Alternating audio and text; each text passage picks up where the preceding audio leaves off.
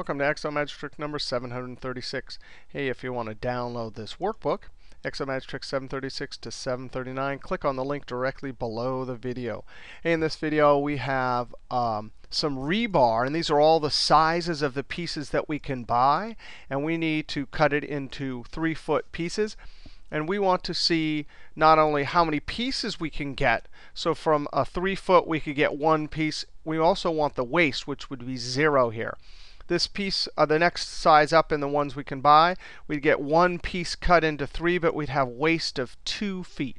So we need a formula for number of pieces, a formula for waste, and we want to conditionally format any pieces of rebar that have 0 waste. All right, so the first problem is number of pieces. So I'm going to use a formula equals, and I'm going to say, hey, the full piece divided by whatever length we're cutting it into. And then I'm going to hit the F4 key to lock that cell reference, row reference locked. Control Enter, and then I'm going to double click and send it down. So now wait a second, what's going on there?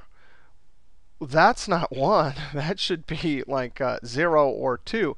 Actually, the decimals, if we increase the decimals here, we can see that gives us 0.3 and 0.7. That was formatting, just making it look like it was a 1 there and a 0 there. But what we really want is a 0 here, a 0 here, and a 1 here. So I'm going to, with these cells still highlighted, the active cell, I'm going to hit the F2 key, and I'm going to edit this. Now I'm going to use the int. The int will give us the integer part. So here it will give us 1, here it will give us 2, here it will give us 2. Int always goes down. So down from 2.7 to the 2. All right, and now I've edited this formula, so I'm going to hold Control and Enter to populate all of the cells there with the new edited formula. Now pieces, I probably don't need decimals there, so I could decrease this. Right, so there's our pieces. Now, what about waste? So here we have 0 waste, but here we're going to have 2 feet of waste. Well, there's a great function called mod. Now, this is the bottom part of the fraction, and this will be the top part. So I'm going to say 5 divided by 3. What's the remainder? Really, it's 1 piece with a remainder of 2. So that's what the mod does. It gives us that 2. So I'm going to say the number, comma, the divisor, that's going to be the bottom part of our fraction or denominator, and I'm going to hit the F4 key to lock the row reference. So when we copy it down across the rows, it's locked. Control Enter, double click and send it down. Now, I don't want anything here, right? That's correct. That's correct. So everything else is correct, but I really don't want to show anything because I'm not going to get this piece, so I want a blank there. So I'm going to amend this formula. I'm going to say if this right here, 2 cells to my left, is less than, and I can't get that E2 there, so I'm going to click in E1 and then down arrow.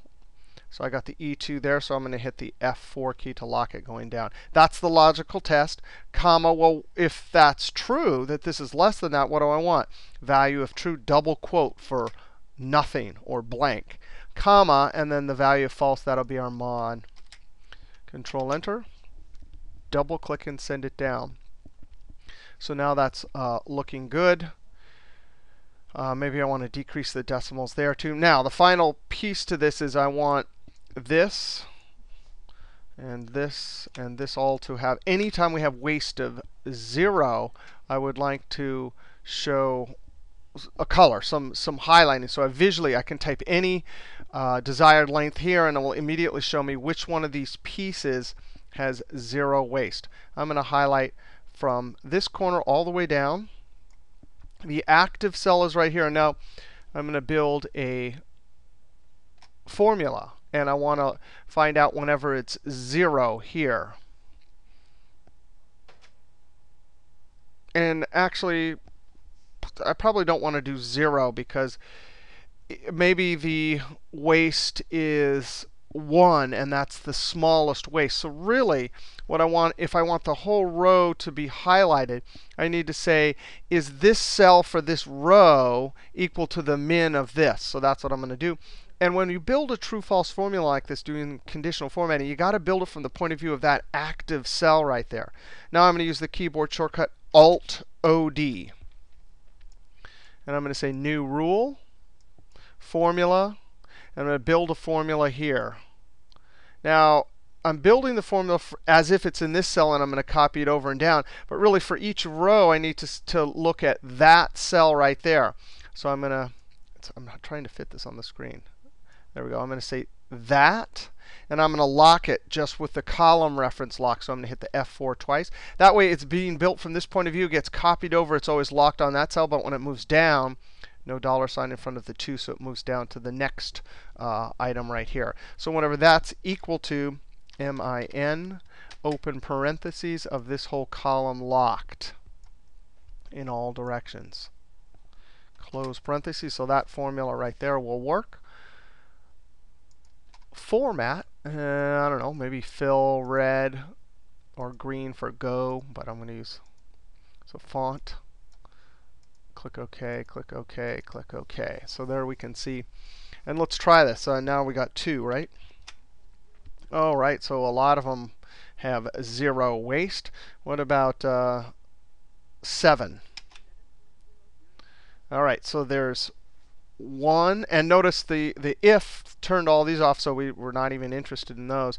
But the min, or conditional formatting, says it's either an 8 or a 15. And in both cases, the least amount of waste is 1 foot.